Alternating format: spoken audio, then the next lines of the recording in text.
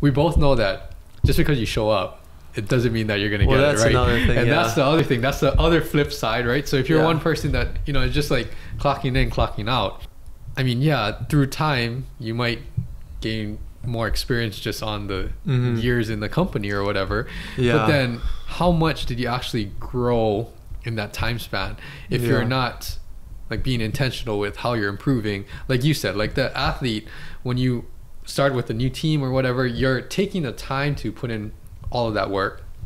But you're also trying to find, like, you have a lot of drive and motivation to actually be intentional with, I want to learn things, right? And same thing when you're starting your career. It's like, okay, let's pick up all of these things that you have to learn, because it's never ending, really. Like, you can't know everything. Right? I think we talk about personalities, and then we talk about there's no one personality to success, but the only thing that's similar in everyone is drive. Like whoever has that drive, or whatever you call it, grit or work ethic, it's all drive, right? If you want to be successful, you're passionate about it, you're obsessed about it, and you do it. You know what I mean? It's frustrating hearing people talk about, like, LeBron James.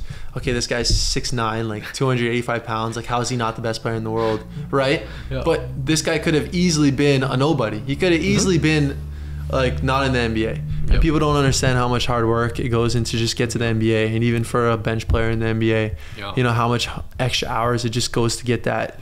You know, I firmly believe, like, not like you live in regret, but if you put in more hours, you have to, it's all about sacrifice. You sacrifice friends, or you sacrifice family or something, you can have more success. It's just what kind of life you want to live, you know? It's definitely.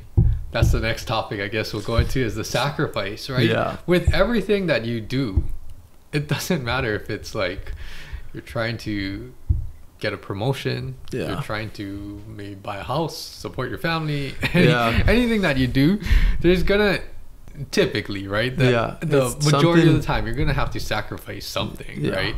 And think about that too. Like, I'm gonna have you put your coaching hat back on, but think about that with your players too. I know you guys are traveling, you know, for tournaments, for club season and all of that. And it's one thing to just say, oh, we just want to go to travel and have a good time. And it's another thing to be like, okay, come on, let's have a good showing. Let's be competitive. Let's try to win this thing or whatever, right? And talk about those two scenarios in terms of sacrifice. So, I mean, I think we talked about in the last one, like when I was in high school, like I was obsessed. I was obsessed with sports and all that stuff. I never grasped the concept of playing for fun, really. That's pretty, like, immature of me, I guess. But, you know, like, if I'm going to do something, I'm going to go all in. Like, that's just me.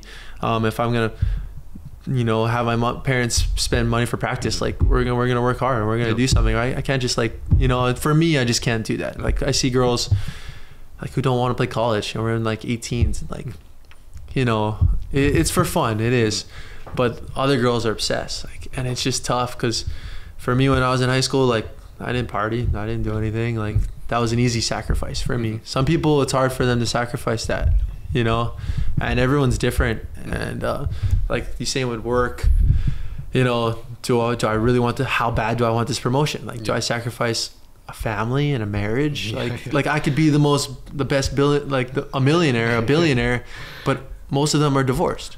So, like, it's just, like, it's a balance, and it's just everyone's different, and what you value. Everyone is different. You know, everyone wants different things, so it's just what you want and what you value, and just, like, making the sacrifices to get that.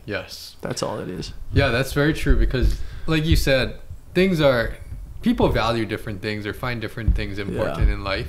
We're getting really deep right now. But it is having some kind of balance, you know, so that you can, you know, you're not just going through the motions and then, you know, not accomplishing anything. But it's finding, definitely, I think we both can relate to that, you know, like finding the right balance of sacrifice. That's all it but is. Not expecting things to just be handed to you or getting it for free.